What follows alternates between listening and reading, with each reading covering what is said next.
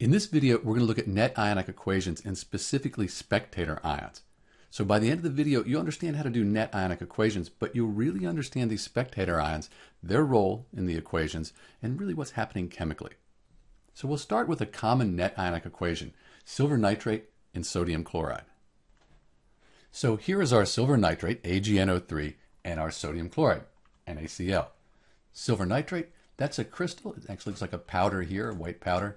And then sodium chloride, we have these salt crystals here, table salt. But for net ionic equations, they take place in solution, in aqueous solutions. So we need to dissolve these in water for any reaction to take place. So let's do that. So here we're putting NaCl into the water. It'll dissolve or dissociate into its ions.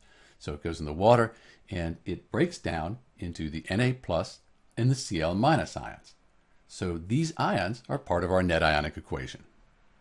Likewise, we can add water to the AgNO3 and that'll dissolve and break apart into Ag plus and then the NO3 minus ions. So back to our net ionic equation here. We said Ag plus, NO3 minus, sodium was a plus and chlorine was a minus. And you can look these up on the periodic tables, and then for things like these polyatomic ions, you need to look those up on a chart or have memorized that NO3 minus, the nitrate ion, has a 1 minus charge. We have our charges, and we said they're dissolved now, so we can put a little AQ for aqueous after each one. And we've got the first part of our equation. In this case, the plus will go with the minus here, and then this plus here will go with this minus. It's a double displacement reaction. That'll give us this. With net ionic equations, you're normally given these are going to be aqueous so the reaction can take place. But you have to figure out whether these will be aqueous, liquids, solids, or gases. The way to do it, we can look up on a chart that AgCl, on a solubility chart, that's going to be insoluble. It's not going to dissolve, so we'll put a solid after that. And then NaNO3, sodium nitrates. Nitrates are usually soluble, or we could look it up. This is going to be aqueous as well. So it's soluble, that means it dissolves, and it's aqueous. So now we know the states for the net ionic equation.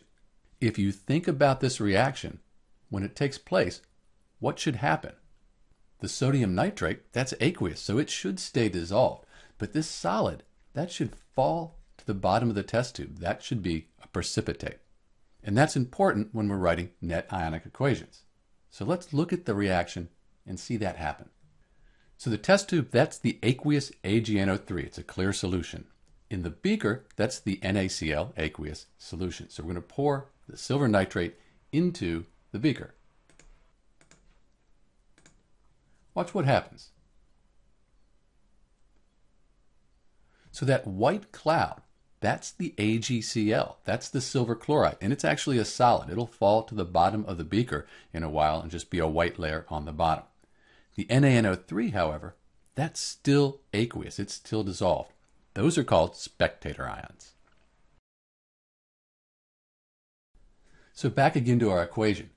We saw we had these aqueous solutions. We mixed these together. We got a solid. And then we really didn't see anything happen with the NaNO3 because it's aqueous. It's dissolved. From this, we can write what's called a total ionic equation.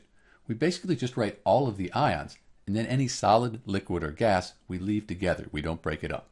So let's write the total ionic equation, and I won't write the states like aqueous and solid until the end.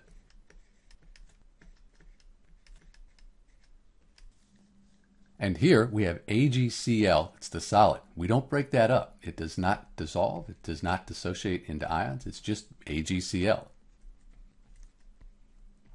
So think back to where we started. We have our test tube, we had AgNO3, was dissolved, so we had these ions in the aqueous solution, and we had our NaCl, which was also aqueous.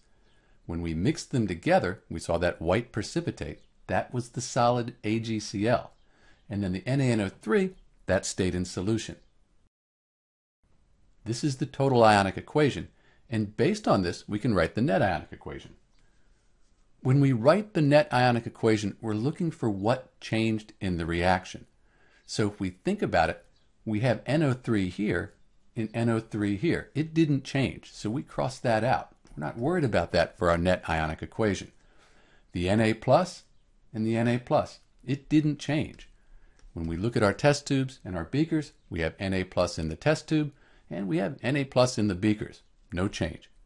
What did change, the Ag plus, the silver ion, and the Cl minus, the chloride ion, they joined together to form a solid. That's very different. These ions in the water dissolved clear, and then you have this white precipitate. Based on this, we have our net ionic equation, which looks like this. So let's talk about those spectator ions again. These are our spectator ions. They're spectator ions because they just watched. They didn't do anything. They started out as NO3 minus, ended up as NO3 minus. And because of that, they've not changed. So spectator ions, they're involved in the chemical reaction. They were bonded to these chemicals here, but they stay the same at the end as they were at the beginning. Those are spectator ions. So now you should understand net ionic equations and the role of spectator ions. What you need to do at this point is practice. Do a lot of balancing net ionic equations. There's a link in the description and at the end of this video to help you do that. This is Dr. B talking about spectator ions and net ionic equations. Thanks for watching.